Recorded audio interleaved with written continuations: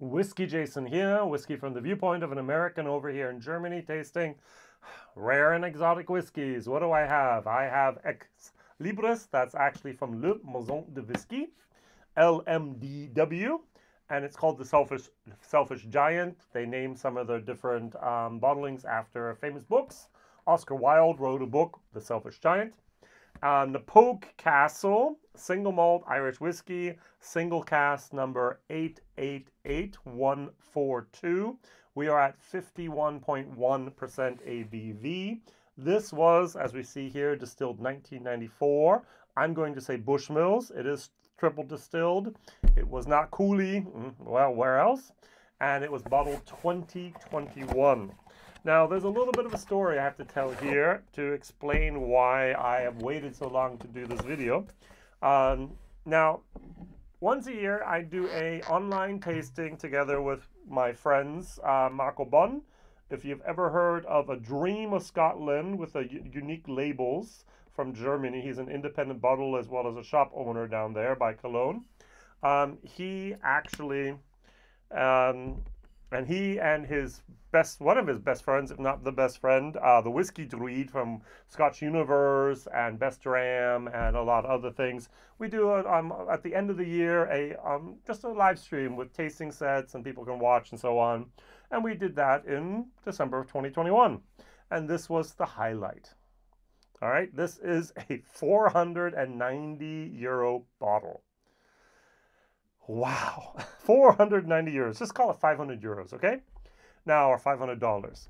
That's too much money for a bottle of whiskey. So it was in a sample pack. I think last year we paid for 5 samples with postage. It was somewhere around 45 euros. It was a fabulous evening. This was, for me, definitely the winner. And so many people did not have the opportunity just to have this one that I decided to buy a bottle, do a bottle share, and now my 5 sale have been in here for too long.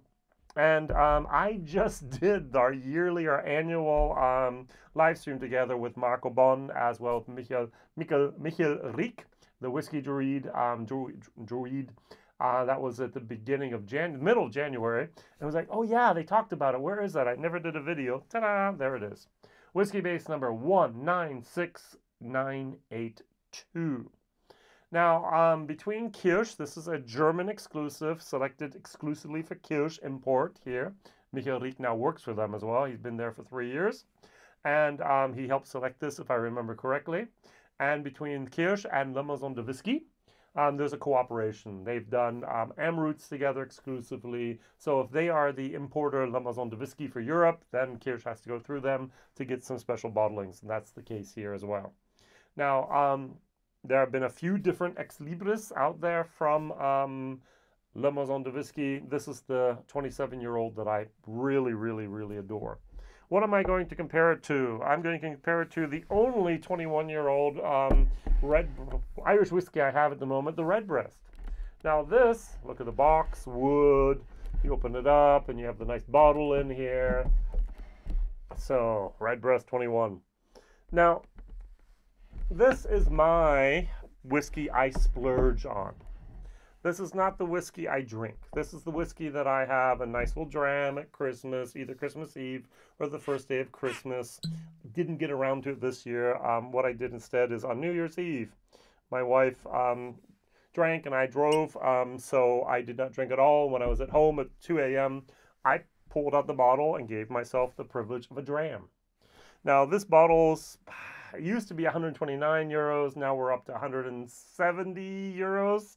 I know some places in America, it's over $300 for this. Mind-blowing. And so this is something I can still afford. This is something I refuse to afford. All right, I did a bottle share. I am not going to drink this. This is not my price class. I tried to actually... compare this to something. When I fly economy. I'm so sorry. All right, I pay myself my own way. I don't have a business that pays for me. I'm self-employed, and so I go economy. I can live with that. If I was upgraded to business, I'm happy. If I have to pay for business, I'm not happy. All right. Now, if I had to pay first class out of my own pocket, I would refuse to do it. If I had the money, I would be donating that money to some charity organization instead of having me fly first class. It's just not the way I tick. It's not the way I think. It's not the way I live my life. And so buying a $500 bottle of whiskey, 490 euros, is something that's not the normal thing. I only did it because a lot of people wanted to try it and so on. On the list here, I can tell you, if you wanted to have 10 CLs, which we would do, so let's stay here. This is 10 CLs. That would have been 67 euros. All right, so if you wanted 5 CLs, that would have been 35 euros. If you just wanted 3 CLs, do I have a 3 CL here? Yes. A 3 CL, that would be 22 euros. That's 2 not big drams, all right? So for just a little sip of this, you're like $11, $15. Now, for some people out there, hey, I'm going to go pay 500 euros for my next watch, for my next socks, for my next tie. I'm going to definitely pay more than 500 euros for my next suit. For them, what's $500 euros? Peanuts. For me, it's not. And so this is something that I really, really want to splurge on. I'm not even going to splurge on this. I'm going to splurge on. This is something I'm just going to not ever buy again. Now, there is a thing at Whiskybase, and it's a possibility to rate a whiskey. 40 people have rated this whiskey, and I think this is the highest rated whiskey I've ever had in my glass here in front of the camera. 91.08. There's a rule of thumb, anything above 90 is fabulous, and anything above 91 is even more fabulous. This is not something people have said, oh no, the taste is just absolutely wonderful. 89, 90s, 91s, 92s, 93s, 94s. This is so amazing. I have had the privilege, for example, by J.J. Corey with Louise, to have tried some of that 25-plus-year-old single malt from Bushmills. That's what this is. This is that lime sherbet moment that I always get. This is so good. This is something I could use as aftershave behind my ears and just be happy. This is something I could just absolutely inhale and walk away and just be glad. 51.1% ABV, not noticeable. A little bit of spice, a little bit of wood, a little bit of honey. Lemon cake. Imagine there's such a thing as a lime cake. Oh, that's just perfectly balanced and all the. I mean, this is just an amazing, amazing experience. So, let's go to the red breast real quick. On the nose, it's good, but it's not half as good as this. All right, cheers. Mmm. Mmm. Mmm.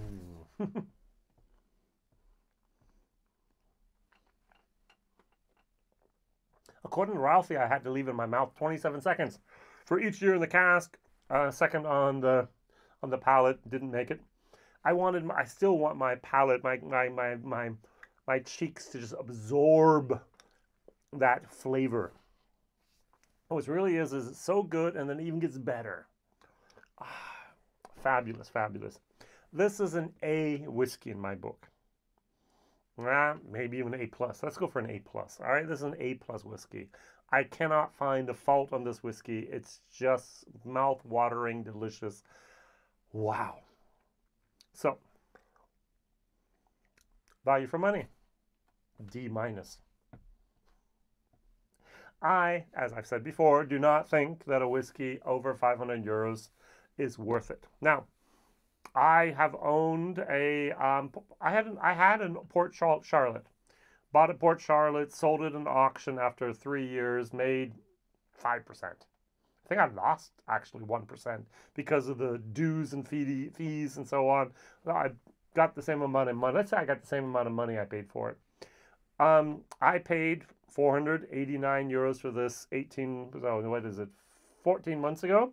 And the price online is 488 euros still. So this is not an investment object, at least not mid-term, short-term. This is not something you can flip. Now, you could put it away in your closet and come back maybe in 5 years from now when there is absolutely no 27-year-old whiskey out there from anyone under 4 digits over in €1,000. And you can pull it out and say, hey, look, and maybe you'll be making some money on that. I don't really think so. I think this is one of those specialty bottles, 196 bottles. And for those that love this whiskey, they're going to buy it. For those of us that are a part of a special exclusive tasting, we're going to open the bottles. And otherwise, this is not something that I'm going to say normal people, maybe like you and me, actually can just put $500 on the table and say, don't, and then go home and kill the bottle with 5 friends. No, it's not my life. This, on the other hand, the Redbreast, the 21-year-old, this is something I've had in my my home now for 5 years, constantly buying a new bottle when it's empty. I share this bottle with everyone that comes over and wants to try it. I do bottle shares. People have their 5 or 10 CL and say, I can't get anyplace else, so why not?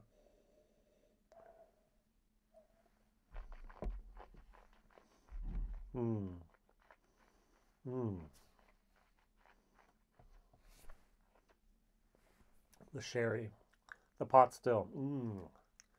If this is an A+, this is definitely an A. This is what I'm going to splurge on. This is what I'm going to spend my money on and say, hey, €170 once a year, one of these bottles, that's what I can do. 500, no, that's a whole nother realm. 5,000, not even going to think about it. My question of the day is, what is your best whiskey ever? Your hallelujah whiskey. The whiskey that opens the heavens every time you drink. You had the opportunity to drink it. You heard the angels sing, and it was the epiphany. Now, what is your wow ever biggest moment of whiskey? This could be it. It's empty. It's gone. That's why there was only a little tiny sip. I had enough left for my German video and my English video. Now it's gone. But I just loved it. I loved every single last drop of this whiskey. And please write in the chat or in the comments down below, what was your whiskey where you adored and loved every single last drop? Thank you very much for watching.